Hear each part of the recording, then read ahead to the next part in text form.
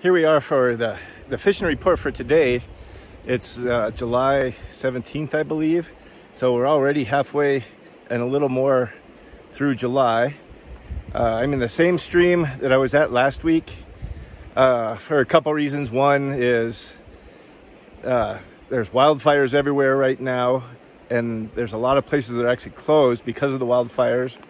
And again, you know, like last week, the water temps are really high down low.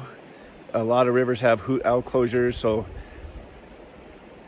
you can't fish after 2 p.m. But I was looking at some temperature readings on the USGS website the other day, and there are some rivers that aren't even getting below 70 degrees. So even though they have hoot owl, they're not cooling off at night, which is really hard on the fish. And I read in the paper this morning, there's even rivers like the Bitterroot and a couple other rivers over on the western side of the state, they're actually having fish kills because the water is so warm. So just be careful where you fish and what time of day you fish, so you're not stressing the fish out. That's why I picked this river. It's up in the mountains, so it's still cool. Took a water temperature today. It was 52 degrees, which is a great temperature for the fish, kind of right in the middle of where they like to be. The difference from last week is the water is down a lot. It was, the main stem of this river was about 400 CFS. Yesterday it was only about 200 CFS, and this little tributary of it fell by about the same percentage, by almost half, it looks like. So it made fishing a little interesting today. Oops, sorry about my glove. Partly because it moved the fish around where they wanted to be. Really had to poke around this morning to finally find some fish. I was getting them here and there, and then finally found a couple runs that had enough water that they stacked up in. I also tried out my new rod.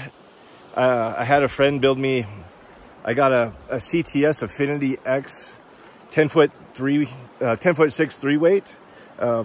Really well high rated Euro nymphing rod. I had him put on this carbon fiber grip with a carbon fiber butt. So one, it looks pretty cool on this gray blank.